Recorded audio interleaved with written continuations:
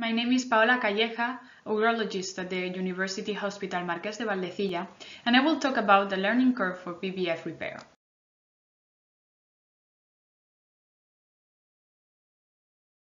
Urogenital fistula is a major health issue, especially in developing countries, which can cause severe psychosocial distress. However, it is an uncommon problem in the developed countries. Therefore, results might be influenced by the workload the surgeon encounters in the daily practice. Learning curves have been demonstrated for many urological procedures, but have not been yet identified for vesico-vaginal fistula repair. The aim of the study is to expose the results of VVF repair by a single surgeon and identify the learning curve for vesico-vaginal fistula repair. The first 100 women having surgery for VVF under the care of one surgeon between January 2002 and March 2019 were retrospectively identified. Data on patient demographics, fistula etiology, fistula size, surgical approach, and outcomes were collected.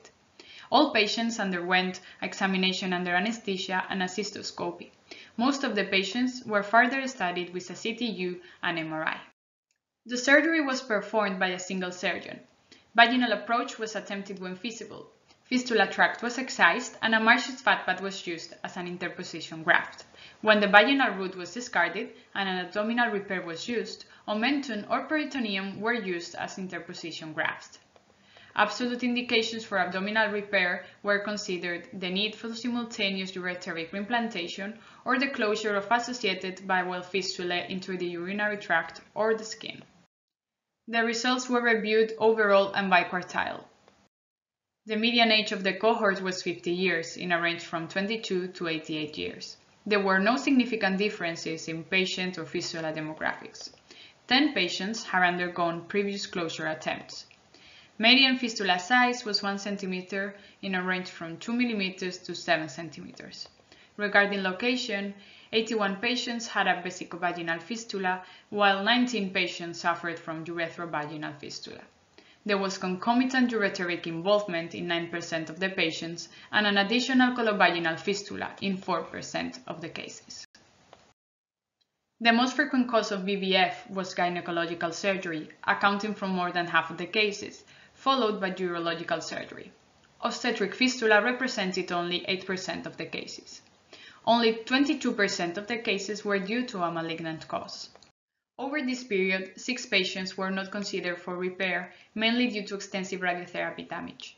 The remaining 94 patients underwent fistula repair. A tendency towards vaginal repair increase can be noticed over time, from 78% in the first quintile to 83% in the fourth quartile, although this was not statistically significant. Assuming only absolute indications would result in abdominal repair, an increase of true vaginal repair is also noticeable over time, again, no statistically significant. Closure at first attempt improved with experience, regardless of proof of repair being 100% in the last quartile. Considering 100% of success after primary closure, the optimal result, it would take approximately 75 cases to reach the plateau of the learning curve. In conclusion, contrary to developing countries, obstetric labor is not an issue in our setting. Most of our cases develop after gynecological or urological surgery.